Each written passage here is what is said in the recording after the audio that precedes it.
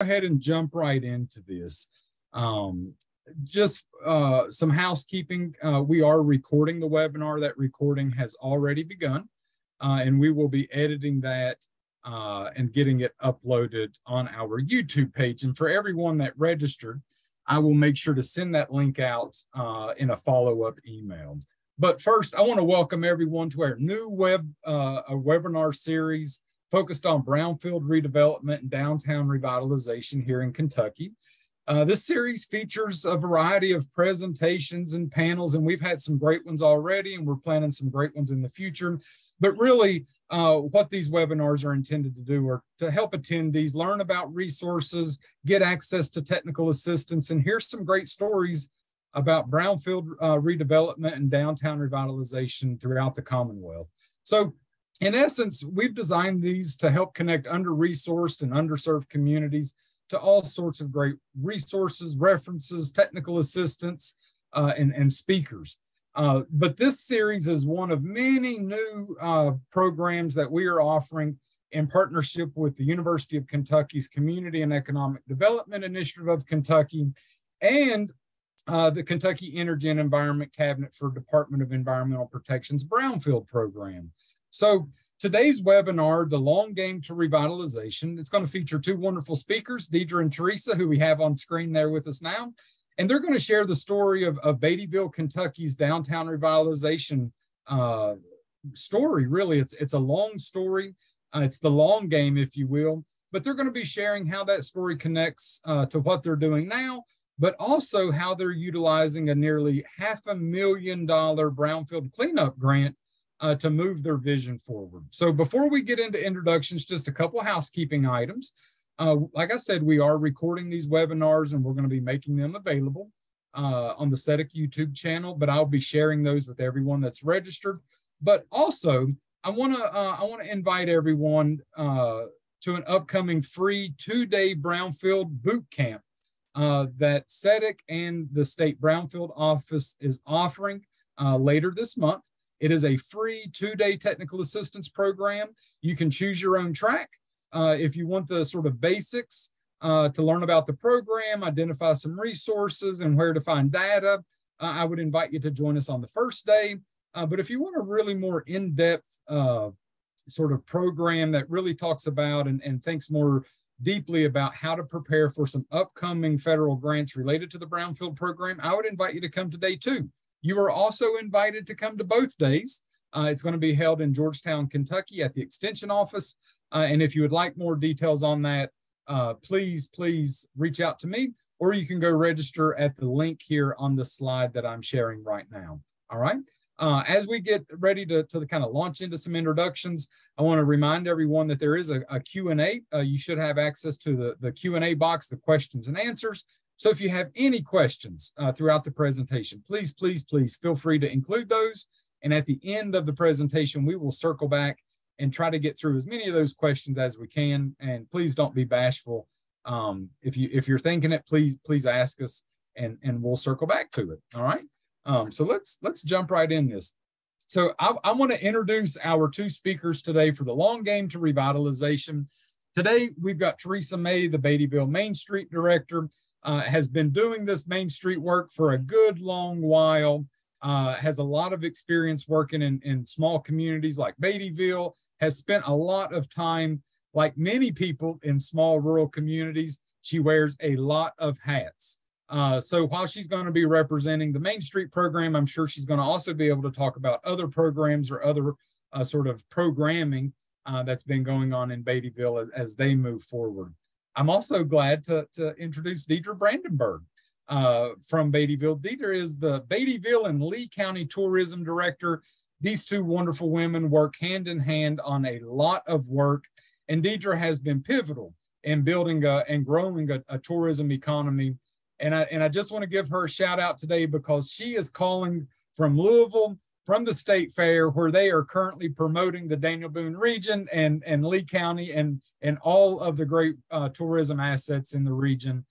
So thank you for taking a little time out to join us in what I know is an incredibly busy schedule for you today. So I'm going to turn it over to you. We have some slides that we're going to go through. I can't guarantee that we have all the pictures in the right order, so we may do a little bumping around. We also have a short video that we're going to share.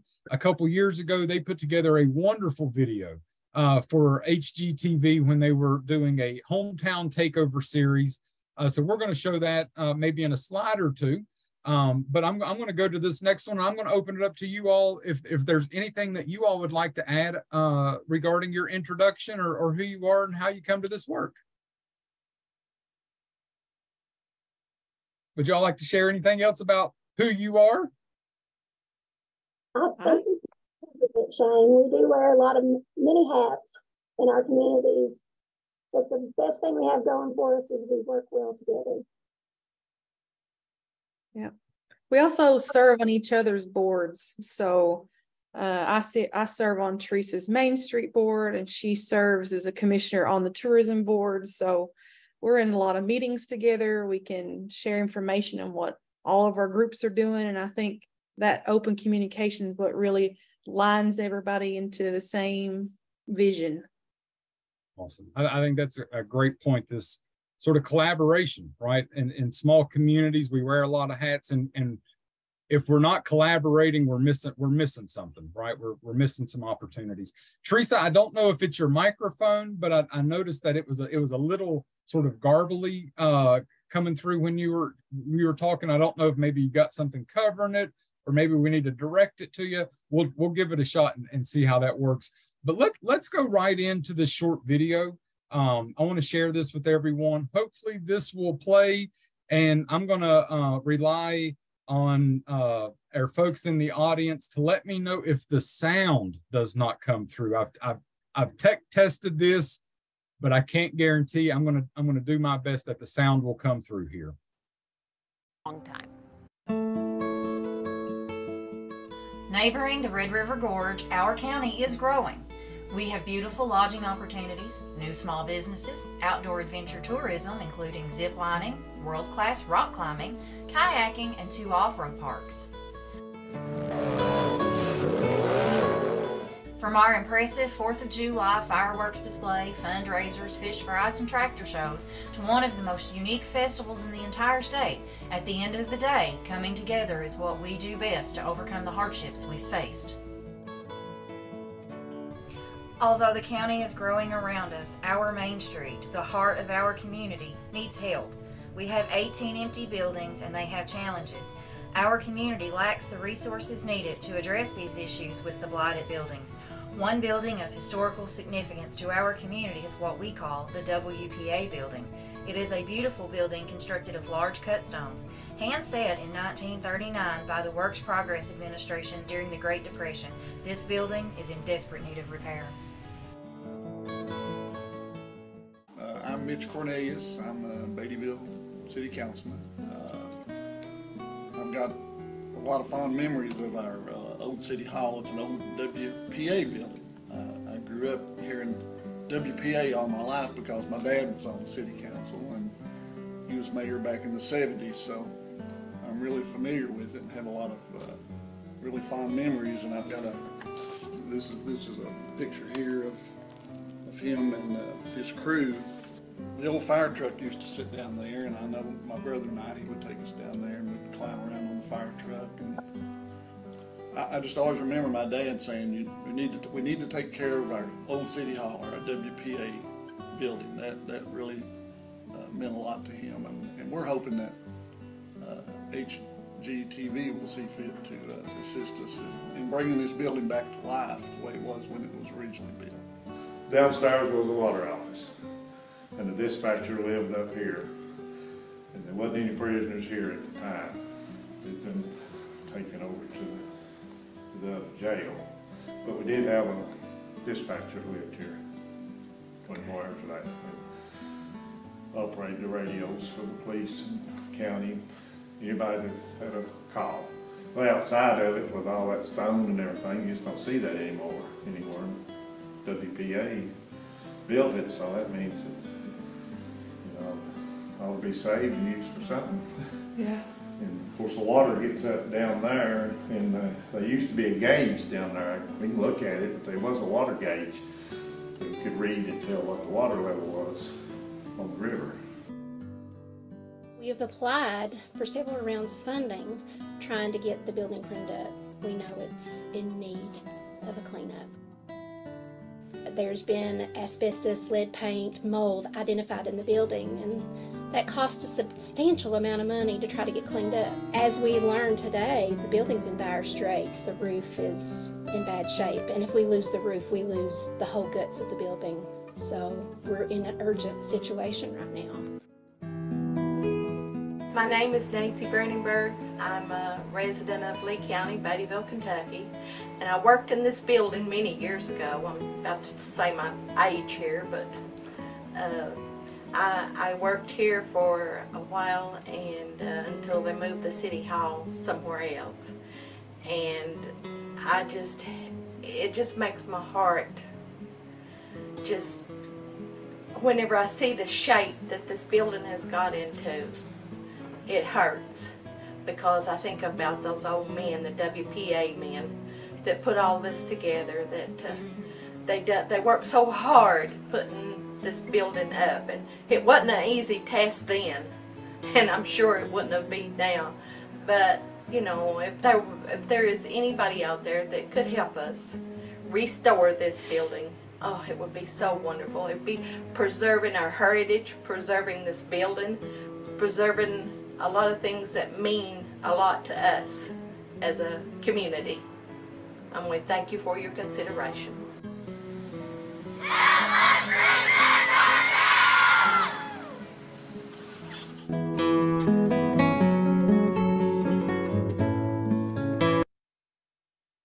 I love that video. I love the ending. I love the fact that all of the kids showed up, showed out, and are asking for help. But you know, we can't tell Beattyville's story without talking a little bit about Beattyville's history. And this morning I did a little digging, and I found this 1893 Sanborn insurance map that shows sort of Beattyville situated right on the Kentucky River.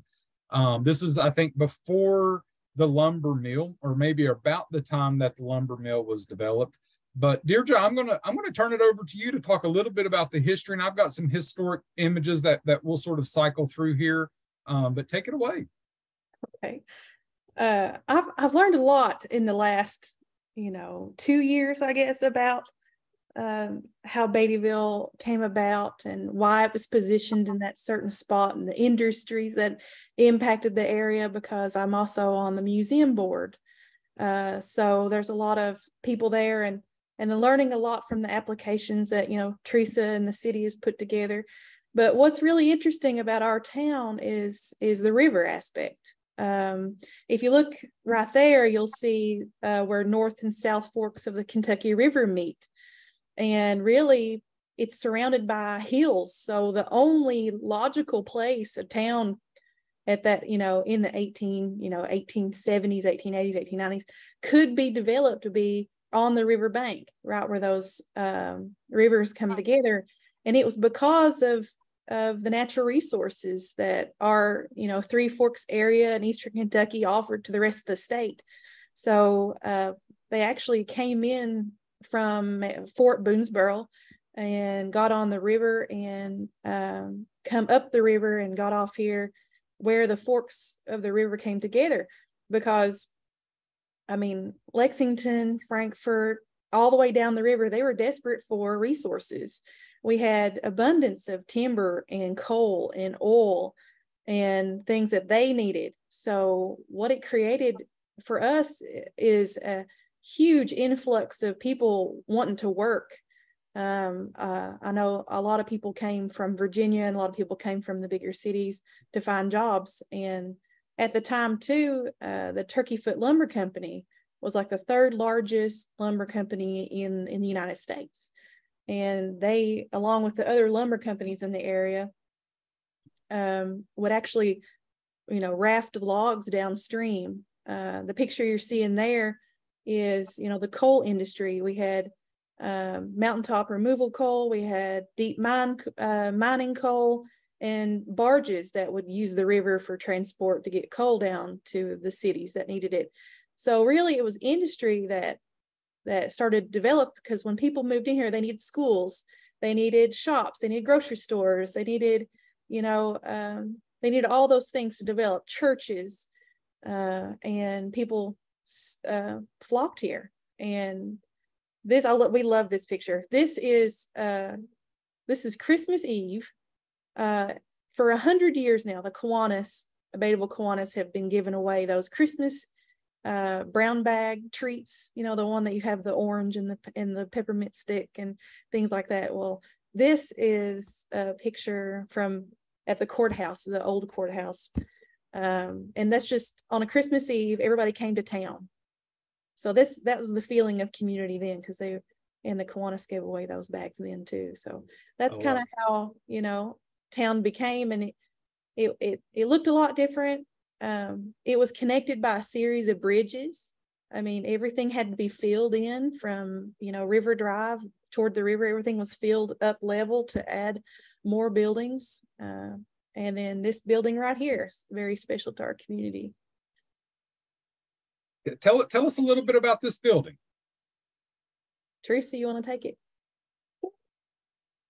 Building is the Works Progress Building, the WPA building, built in 1939. It's on our main street right here in New City Hall. It served as our fire station, police department, and jail. Habitat for Humanity also leased the building to house people who would come into the community and volunteer to build new homes for people. The building's been vacant for several years, as you could see in the video, and it's took a lot of wear and tear from the weather, and also the flooding that we had, the historic flooding in 2021. Thankfully, I guess HGTV, we didn't win that award, but thankfully Brownfield has come through for us, and it's going to help us restore this building. So I think, this image, we've got a couple other flood images, and for folks who may not know what has happened over the last few summers, honestly, in Eastern Kentucky, is the majority of our communities have been impacted by flood events over a series of 3 summers. They were very, very substantial flooding events, and in Beattyville, blessed with its location at the confluence of the Kentucky River, is also in the direct line of that high water when these sorts of conditions emerge. And we'll talk a little bit about how that flooding not only impacted Beattyville, but also galvanized a response and brought the community together, really to come together and focus and support each other.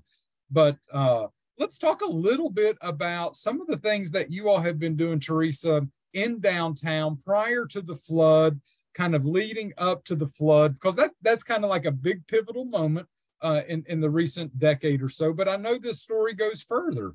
So tell us a little bit about, the work that you all have been doing downtown, and kind of the challenges that you all have faced, and how you started to address it, and some of the partnerships or programming that have emerged from that. So we've seen how the town was formed through the historic photographs and the story that Dedra shared. And we're going to move forward to 2006. Concerned about the decline of downtown Beattyville, city officials and citizens came together to form the Downtown Beattyville Alliance. The DBA, now known as Beattyville Main Street, is an organization and also a department of the city that is dedicated to the revitalization of the Main Street Commercial District. Soon after it was formed, the DBA was certified and became a part of the Main Street program. And I'm a little bit hoarse. I've got a little bit of sore throat. So if I sound raspy, it's coming from me. City officials and the DBA thankfully had a vision and looked to the future. They hired a Main Street director, and together the city and the Main Street program applied for grants over the course of several years. We completed a 3-phase streetscape project a few years ago. That streetscape project, a $3.5 million project, an investment, gave us a whole new look to Main Street that we're still enjoying today. It gave us new ADA compliant sidewalks, underground utilities, new lamp posts, landscaping beds, a beautiful walkable Main Street that would be more inviting to businesses and tourists and something that the locals could be proud of. To us, the Main Street program has been an invaluable resource. Kitty, our state director, is a wonderful coach and cheerleader. She's someone you can always run an idea by or ask for advice. And you have this whole network of Main Street directors all over the state at your fingertips that you can call upon at any time.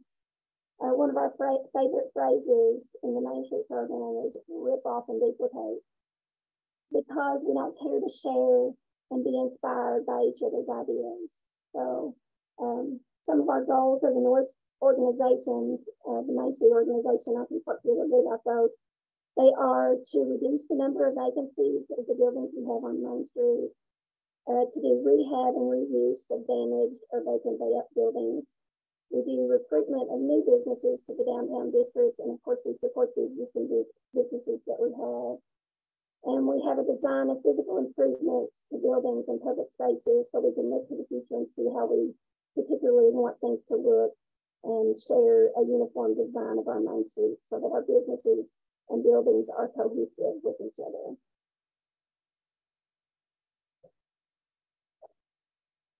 Amazing. And I know communities that have the Main Street program, they have a lot of resources, not just in what they can access with Kitty support, but also in the network of all of the other communities that you all work with. But one thing I want to kind of uplift about what you said is that your all's recent $500,000 Brownfield Cleanup Grant isn't a standalone effort. This is an effort that was really underpinned by years and years of dedicated planning, community visioning, and responding and trying to create a community that you all know the locals love. And that's one thing that I often emphasize, is that communities that can start to establish that groundwork and create their vision and know where they're going are often more competitive when it comes to seeking out grant funding or other sources of investment. Because it shows that you have come together, you're collaborating, and you've put that vision on paper, and you're working towards it. One of the things that I'm most excited about for you all is to see this new town square and the developments that are sort of represented in these renderings we have on the screen right now. Could you speak just a little bit about how this opportunity came to be and kind of what that process looked like, or how long it took you all to kind of get from idea to these beautiful images that showcase your all's imagination? Well, I'll talk for just a second. It's a real tragedy to Tribe's story. The lot, the place that this town square is being built on, it had a building on there that housed 3 businesses and apartments upstairs. Well, a fire happened in 2018 and took that historic building away from our downtown. The city bought the lot, and after they purchased the lot, Dedra and I got together and worked with our boards, our tourism boards and Main Street boards and the city, and we put together a grant application, an AML grant application to build this new town square. We had often had the vision and talked about having a new park in the center of our downtown for our community to gather, and a place for our farmers market to be, and evening the concerts, and just a place that our community could come together. And in 2018, we were awarded $1.25 million to build this park in our downtown. You all are quite successful at getting funds and sort of implementing these visions, but I know you don't do it alone. Well, it takes patience, because the AML grant, we didn't get awarded the first year. We had to resubmit for a second year before we were awarded. And then the Brownfield grant, I mean, Teresa and the city, they submitted that grant 4 years in a row. Is that right, Teresa? I went back and looked. We attended our first Brownfield meeting in 2017 through our ad district. They got an assessment grant. So we went to their meetings and we looked at a building and talked about the WPA building. You know, it's vital to our community, an anchor building on our main street. So we wanted that to be the focus of our Brownfields Cleanup Grant. CRAD arranged for the assessment to be done of the building. We were turned down not once, not twice, but 3 times. It was our 4th application that was actually our winning application. So don't give up, ever give up. Persistence, no doubt, persistence and dedication to our community helped us win that grant. It really is about persistence, and you all sort of staying at it, not taking no for an answer. And you know, I always sort of, there's some P's that I love, and I always emphasize when it comes to downtown work and brownfield work. It's your partners, it's your plans, it's the programming, and lastly, it's persistence. And you really have to have all 4 of those. But before we get into sort of talking about some of the successes that you all have had related to tourism and business development, excuse me, we've got two great photos here. One, I believe, is of a leadership program. Is that correct? And then the other is the Main Street program, and it looks like it's a Main Street certification or award. Would either of you all like to talk about sort of some of the efforts that you all have had in kind of regional collaboration? Because I think that these images really do represent some great partners, both organizational partners and regional partners that you all have cultivated over time in sort of this ecosystem of support that you're a part of. Okay, I can speak a little about Leadership Leap. If Teresa wants to speak a little bit about the partnership, Main Street partnership picture. Leadership Leap, it's a program that kind of was established out of Estill County. It was just about Estill County, but then they spread it out to include, turn it into a regional approach. The funding for that leadership program come through a Brushy Fork, grant funding. And it really, through this leadership program, Teresa and I both attended the program. You really reach out and you become friends and network with the people in other counties. And out of this program, really, we made a lot of contacts with people. So like, say, for example, the state fair. I'm here in Louisville today. It's not just a Lee County booth. It's a Lee County booth, a Powell County booth, a Wolfe County booth, and an Estill County booth. Because working across county lines and making those connections, we all kind of promote outdoor adventure. We all promote the gorge. We all promote, state park, our rivers, our recreational areas. So we've done regional efforts like that. We created a guide for our whole area, our multi-county gorge guide, and they're flying off the table, today, and the days that we've been up here. So that really helps make our regional connections. Also, we're in another couple regional projects right now with the ARPA funding.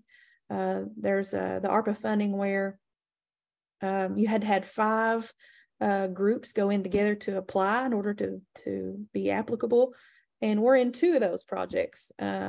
So there's a Moonshine Trail project, multi-tourism project, and multi-county and city. And also a wayfinding sign project with those same counties in the Red River Gorge area. So, and a lot of people have that, where we maybe first were introduced or we first met was through the leadership program. Yeah. It's critical. Local leadership is critical. And when we talk about leaders, it's not just elected leaders, right? Every small community that I visit, one of the first things I hear is we want to find a way for our young people to stay, for our young families. And these sorts of leadership programs are an awesome opportunity for young adults to get involved, to feel like they're a part of the community, to feel like they have a voice, to network and meet with folks in their neighboring county or in their region, to feel empowered to create the change that they can imagine, and to create those places where they want to be or where they want their family to be.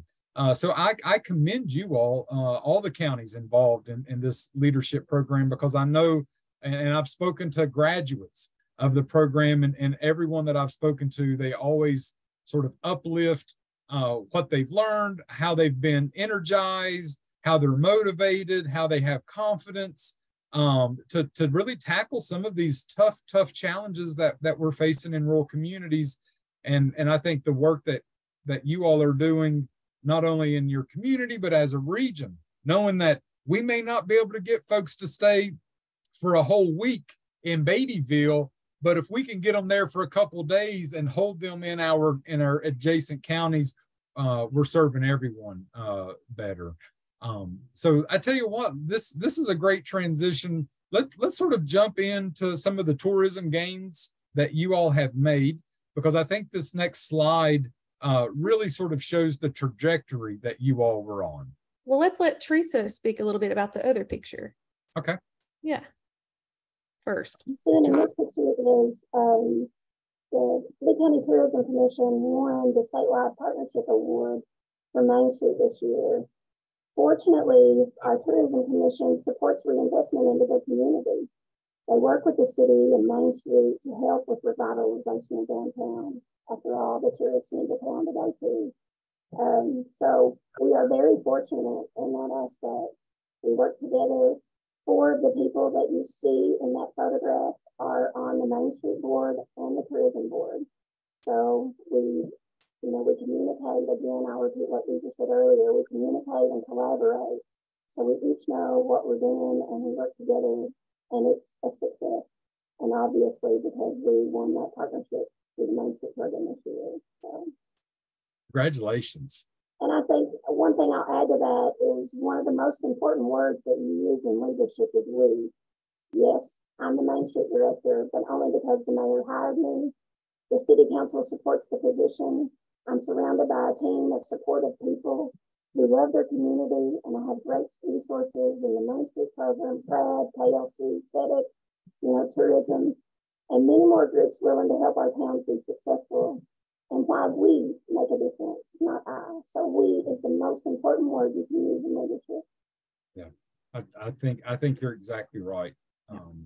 We and you all, I'm going to use you all because I want to defer, even though we're our partner, I want to defer to you all. You all are doing some amazing work. And I think this chart that we're about to show symbolizes really the effort and how it is, how you all are getting a return on investment, literally on the work that you all have been doing related to tourism and lodging and growing that sector and industry there in Lee County and Beattyville. This is about the only information we can track. So it's hard to track return on investment. It's hard to track, travel expenditures until you get the year late, report from the state when it comes out. But this is based on night stays, lodging night stays. So we have a 3% transient room tax on all of our Airbnbs, our hotels, our cabin rentals, and now in January, the legislature, added campgrounds to that, mobile parks, if you park your, Mercedes van somewhere overnight, the yurts, the glamping tents, all those things are included now. But we didn't, the board in 2012, the Tourism Commission was established in fall 2011, and they graciously hired me. I love the story of my interview because the interview was out of caboose, an actual caboose, and you walk in and there's this tiny little room in the back of the caboose with this huge table and people against the wall, board members against the wall and stuck where they can't get out because it's so narrow. And then I remember because Teresa was sitting in the very back corner and there's no way she was getting out anywhere. So that was neat. But we didn't know whenever we first imposed the tax exactly what was going to happen, how much, we were going to take in from that. And even the first year surprised us. But if you can see, the growth chart speaks for itself. We've added lodging. It's just grown. Everybody coming into the area, taking, adventures and outdoor adventure, loving the cabin with a hot tub. And you can see there in 2020, 2021, throughout COVID, people didn't just come to the country to stay in a cabin for a weekend at that time. With everything kind of shut down, schools shut down, people work remotely. They would come out from the city and get away from the city, and they would stay a week at a time, And then the cabins had that grace period where they would leave it empty. After they left, they would leave it empty for 24 hours or 48 hours, then clean it. And then the next family would come in and stay for like a week or 2 weeks at a time. So that's kind of where you see that boost there. I love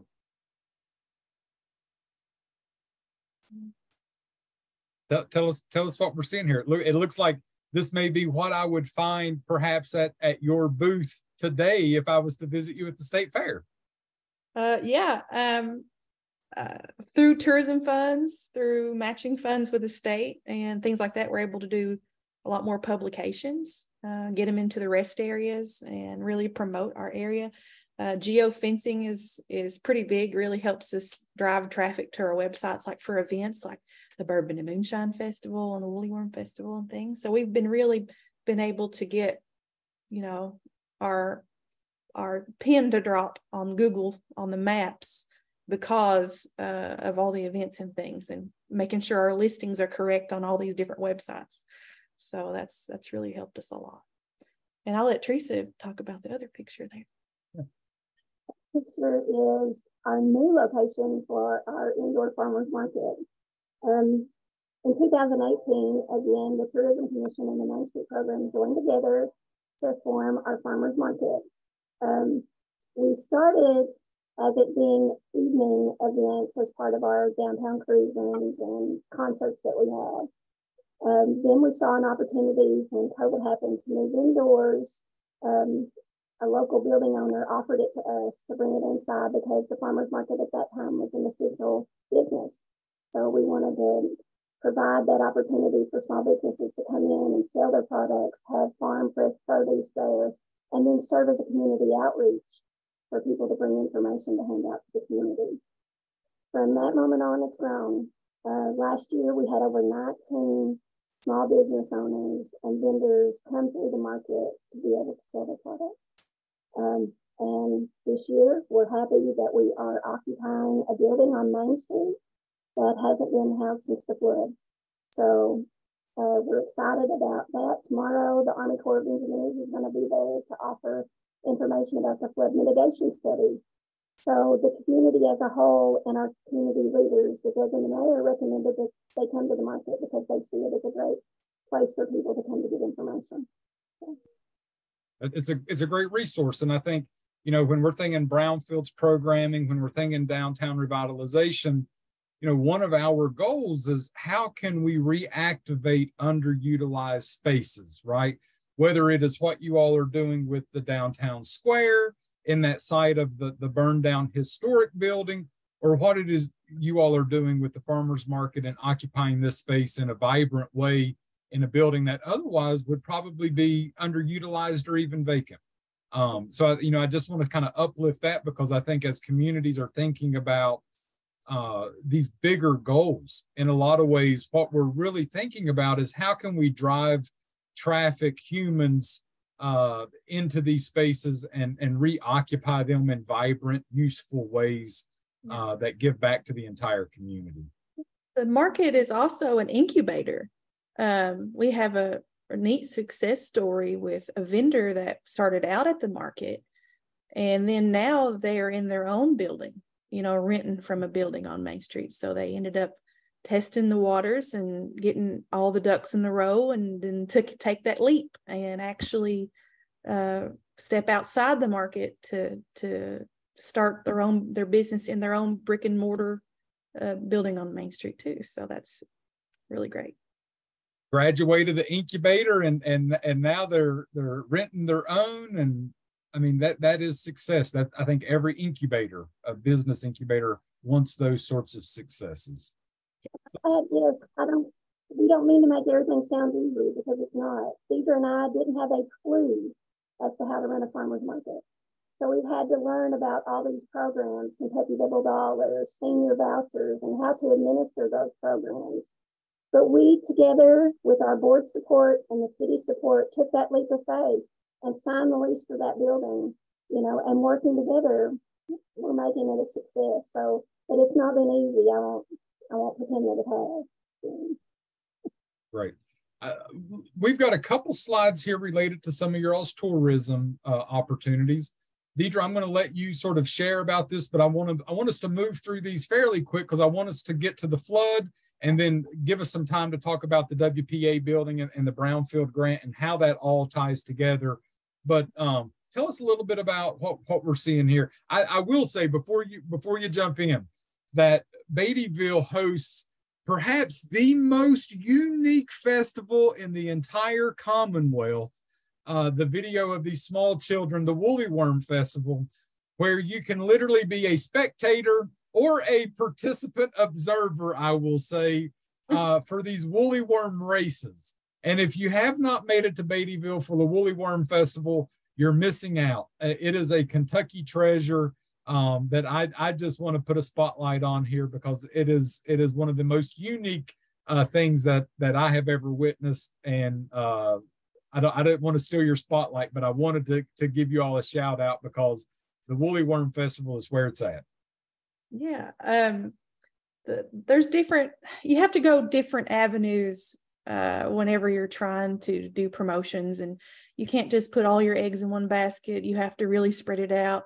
And what we found is working for us right now is direct to those user groups. So, for example, I mean, we'll get back to the Woolly Worm too, but say the Daniel Boone Backcountry Byway, it's user groups on a trail system that goes through our county that comes close to town. So the trail system, user groups for the Ride the River Dragon, their motorsports. We've had Porsche car clubs, we've had motorcycles, we've had Ferraris. On the highways that's connecting the trails to town and out into the county. So that brings people through. The trail systems, like the Climbers Coalition owns 1,000 acres of land here. They build their own routes. We get about 30,000 visits from them. And we have information boards in the public parking lot areas in their recreational areas to try to tell them about events that are happening, like the Woolly Worm Festival, the Bourbon and Moonshine Festival, the farmers market's open, you know, like come into town, eat and dine, to try to get information to get into those areas. Something recently that's been happening is the use of the auditorium at our high school. There's a 500-seat auditorium that was underutilized for years. And then at the time, one of our tourism commissioners had a vision, and the tourism in Main Street City, everybody supported it, and ended up being concert series, facilities used through the school to bring in. And then we've had people come in for that from different states and different cities over for the different shows. And then, you know, even at the state fair, one of the most asked questions is, a Woolly Worm Festival, what do you do? Deep fry them? No. So, no, we race them. And you race them like on the road? And we're like, no, up strings. You know, you have to show them the picture and everything. And kids just love it, and adults love it. And really, the festival, it's been around quite a while. It's 36 years old this year. So, and I really think our efforts in trying to show other people what we've got has been able to make it better and better every year. I want to highlight the fact that when we're moving our communities forward and we're implementing plans and we're thinking about visions, we've got to have fun. This stuff can't be boring, right? Like no one loves boring. No one loves sort of formal and technicalities. And I think some of the stuff that you all, and this slide in particular, shows how you incorporate fun to reach those visions, because you've got these different user groups that are having their own fun and they're all intersecting in your community. And back to the Woolly Worm Festival, there is nothing more fun than watching kids cheer on the woolly worm that they think is going to get up that string the quickest. It is about fun, and you all certainly know how to do it. Speaking of, you have some new things emerging there that are certainly fun for folks. So tell us a little bit about this this authentic moonshine experience, and I've got another slide with some more pictures that we'll pull up in just a second. Okay. You want to take it, or you want me to start it off? Or? Talk about the ARPA grant and the efforts there to get the funding for the trail, if you want to. Sure. So Teresa and I, along with some people in other communities, with Kitty Do Good in the Main Street program, really tried to start talking about some kind of trail about moonshine to bring people that are on the bourbon experience, you know, from I-75 west to east. And an opportunity came up also, Moonshine Trail, that actual logo there in the middle was already developed and taken by a distillery in Winchester. So we got together when the ARPA money came out, that third tranche of money where you have to have 5 different groups in order to even apply. We ended up asked to be a part of that trail. And really it's going to launch Labor Day weekend. So it's really close. And they're still printing the passports. So it's like, it's happening really fast. The funding is for getting the trail up and running, getting a company to come in to film the different locations, get B-roll going, do photographs, create a website, do the marketing materials. And here at the state fair, people are like, "Ooh, a moonshine trail." And they see it from like across the aisle or something. They've already almost cleaned us out of all of our information, our flyers and our rack cards about it. So, but what we have to offer is through Teresa and Donnie's experience with the Discovery Channel's Moonshiner Show. So they were asked to be, I'll let her talk about that, but they were asked to be a part of the show, and they've made so many connections. And now as a part of this trail, they've worked so hard to create this beautiful moonshine museum to be a bonus stop along this moonshine trail. So it's we've been there. It's so pretty. It's everything is in a great spot. It's the experience to get out there is going to be so different from people who are used to just popping in a distillery off of the Mountain Parkway or off of I-75 or 64 and jumping in and doing a distillery tour and doing their tasting, getting back in their car. I mean, this is an actual, you need to plan to have a half a day, at least. You need a half a day, at least, just for this one stop. So I'll let her talk about a little bit more about that, but I'm so excited.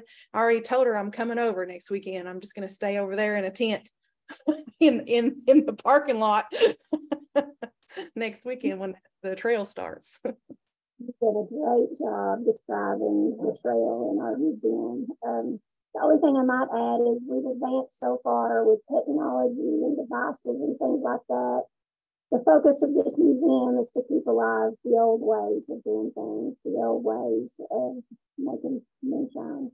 And after all, you can't have bourbon without moonshine. So I'll just add that, and we're honored to be a part of the trail. And we hope to promote the tourism aspect of it, so people who come to the museum will also go to town and, eat and stay overnight and then go on to the next stop at the trail. So we hope it adds, something else to our community and impacts it economically. And one little thing I will add just briefly, talking about kind of connections you all have made.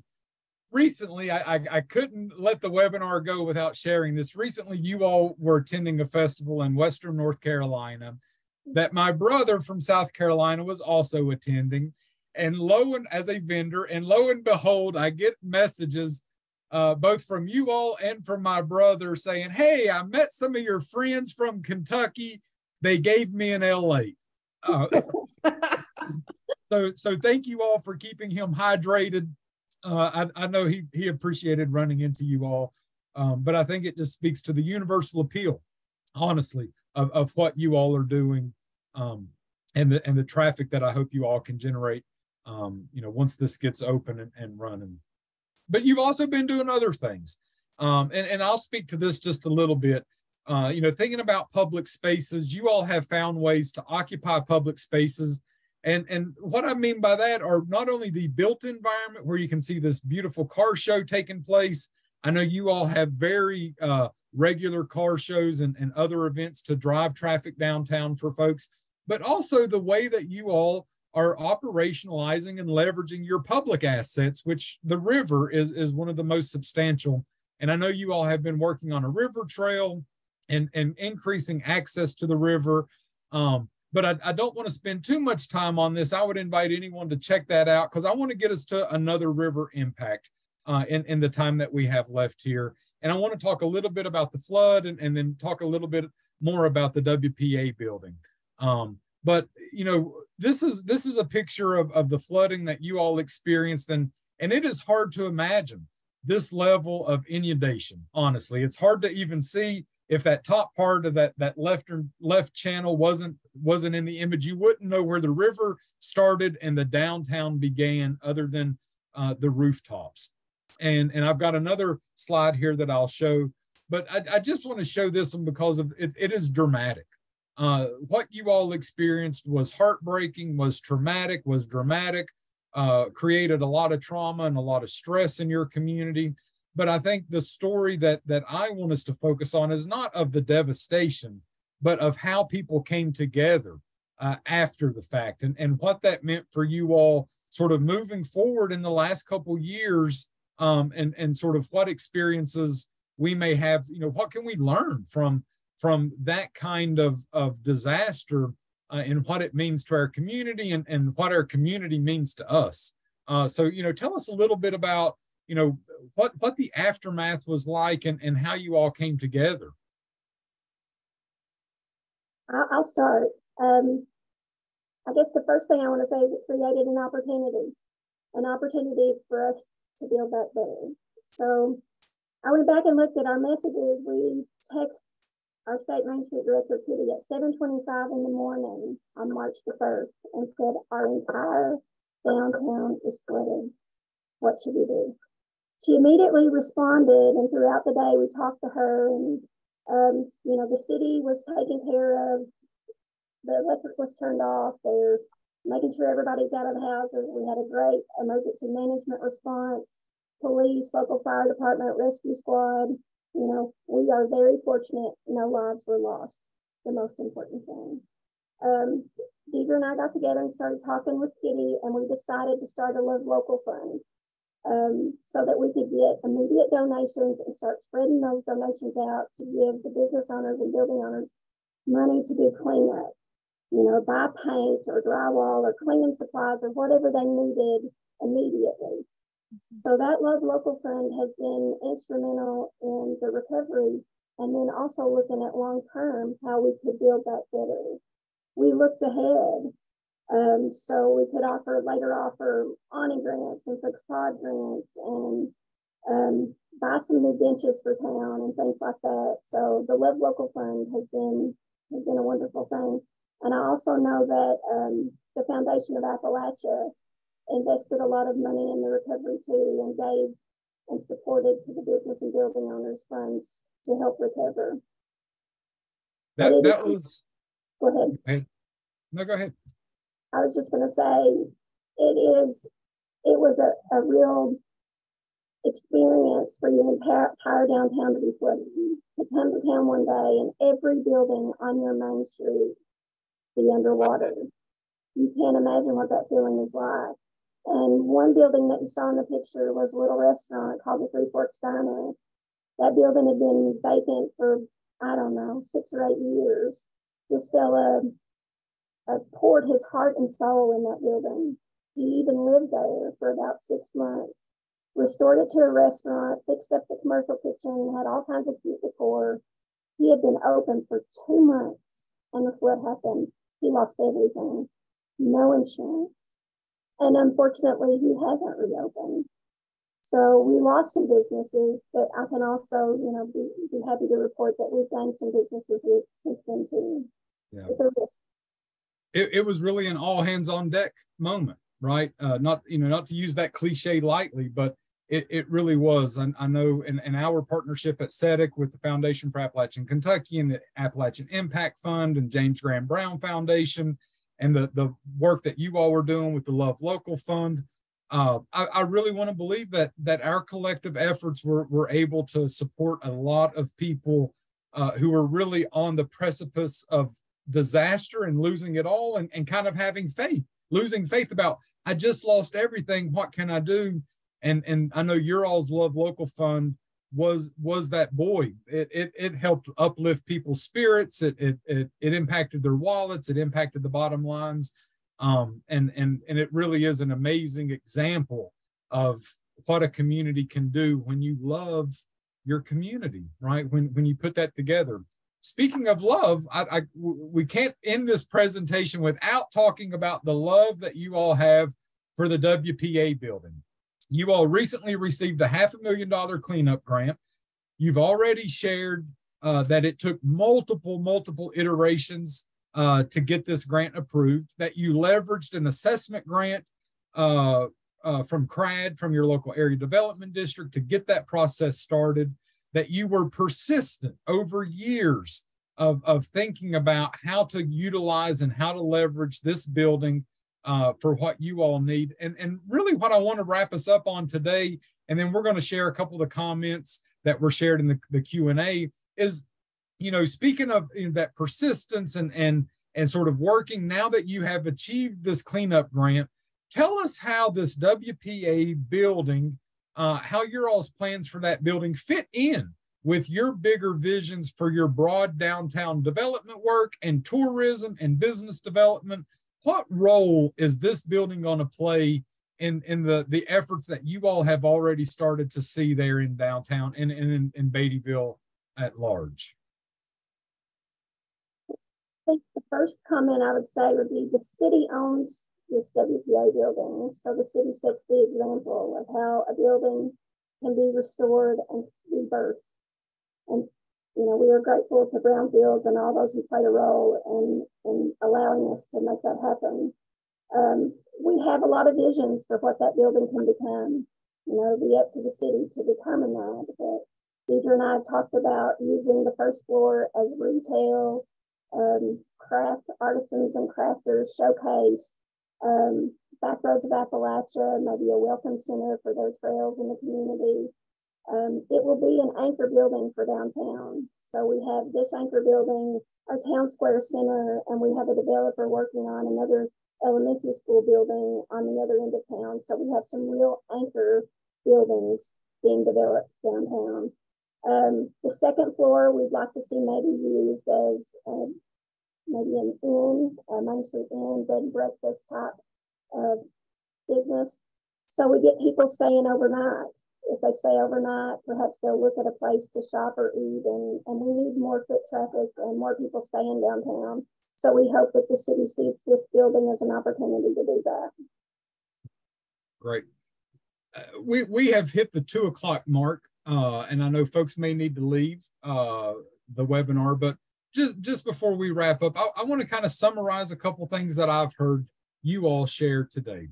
And I think these are important points for other folks who are thinking about how to leverage brownfields or the Brownfield program in their long game to revitalization. And some of the things that you all have shared, I was jotting down some notes here, is that it sounds like collaboration is foundational, whether it is amongst your community, with your city, with your county, with other organizations. That collaboration underpins a lot of the work that you all have been doing. In addition to your work with the area development district to kind of get this ball rolling, that you all have been incredibly strategic and innovative with the way that you've approached downtown buildings with the farmers market, using that as an incubator, graduating a business to create their own and seeing that investment play out, that you've really put value and investments in public design and your public spaces and reclaiming spaces. You know, speaking of the burned building and the new town square and the investments, you all have really valued and putting a lot of value in your public realm and what it takes to accommodate people who visit and experience your all's community. You've put a lot of time and effort in hosting programs and events, you know, utilizing that underutilized auditorium at the high school for music events, bringing people downtown, connecting regional networks with the trails, the river trail, the moonshine trail, the back roads of Appalachia trail, that you all have experienced and exhibited incredible leadership, not only in yourselves, but in the leadership that you're cultivating with your regional partnerships with LEAP and the other counties around you, and that you've really created some amazing plans. And you have initiated and began to implement those plans, including the work with this WPA building, because you can't do this without a plan. And we just heard the vision that you all are shared and have started to create, that I hope can also influence the city as the owner and how they may be able to best serve the community. I think you've also shared about resiliency and community resiliency, and in the face of a disaster, a natural disaster in your flood, how you all have bounced back, how you've came together, how you've created new programming with the Love Local Fund that has been able to also support people moving forward after the flood. And that fund is paying dividends already. But lastly, I just want to congratulate you all on doing all of this while having a little fun, because you gotta have fun while you're doing this. And you all are doing it. So congratulations. We're going to bring you all back in a year or maybe two. Once some of this work with the cleanup grant has started to roll out, we're gonna bring some of the other grantees together to talk about that experience. But I want to touch on a couple of the comments that folks shared in the Q&A. There weren't many questions, but there were some comments, and I want to make sure to get these, not only share them with you, but for other folks. Melody Knoll, a colleague of mine at CEDIK, shared, it's not a question, but a congratulations on bringing people together and increasing social connectedness with this in such a great way to improve community health, mental health. We know that community cohesion, community connections really improve mental health when we feel isolated. And the disaster and our rural community struggle with connectedness sometimes. And the work that you all have done to bring people together really shows an effort to, while you may not even think that you're impacting and positively impacting community mental health, you most certainly are by creating those spaces and places for people to come together. Tammy Navarro with Kentucky Wildlands, I don't know if she's still on us, but she said, not a question, Dedra, but she wants to hear more about the Moonshine Trail and your plans for marketing. She'd love a brochure. It sounds like there may be a great opportunity to connect and also amplify your all's voices with that Moonshine Trail through the Kentucky Wildlands and the great work they're doing. I know when I drive around the region, I see their billboards, and I know that they are really championing the region as an outdoor destination. And then Sonny Salyer also shared a comment here that he is proud to tell folks that he was born and raised in Lee County, and he's truly pleased to hear and learn of the program's successes and awards. Best wishes to you all. So with that, I also want to congratulate you on all the work that you all have been doing on behalf of CEDIK and the Kentucky Brownfield program. Congratulations on the recent cleanup grant. And we are all looking forward to seeing what you all do with the WPA building. I know I'm going to be calling and checking in. But again, before folks leave, I want to do another plug for upcoming Brownfield Boot Camp. And if you're interested in learning more, please reach out to myself. I will be following up with everyone that registered to send the recording, along with a couple other resources over the coming days, depending on how long it takes us to get this. But in closing, Dedra or Teresa, any final words before we wrap up the webinar? I'll say, you never know what's going to happen next. There's a wild idea and we go, well, that looks fun. Let's try it. It's never a no. It's more, let's figure out how. We want to do it, but we're going to figure it out, you know, kind of thing. So that's kind of how we've been rolling on a lot of different projects is these wild ideas, like those big animals, those I love it. We have kind of like Pikeville bears or those horses from Lexington. It's like, let's get some of these animals, and we're like, great. We don't know one thing about painting a mural on an animal, but we're going to try it. So a can do attitude. Right. Teresa, any final words here? No, just that we appreciate the opportunity to be here, and thank you, Shane, for all you do for our community and being a resource for us. Well, thank you all. You all do the heavy lifting. It's been a pleasure having you all on the webinar. Everyone out there listening, all of our participants, all of our attendees, stay cool this week. It's going to get really, really hot. Take care of yourself, hydrate, and remember, have fun while you're doing this work and create those visions. We will be having another webinar next week. We're still putting the details together. We're running a little bit behind with our boot camp coming up, but I will get that out when we send the recording. Everyone, thank you for joining. It has been a pleasure. And Teresa and Dedra, I can't wait to see where this WPA building goes. Congratulations again. Thank you. You all take care.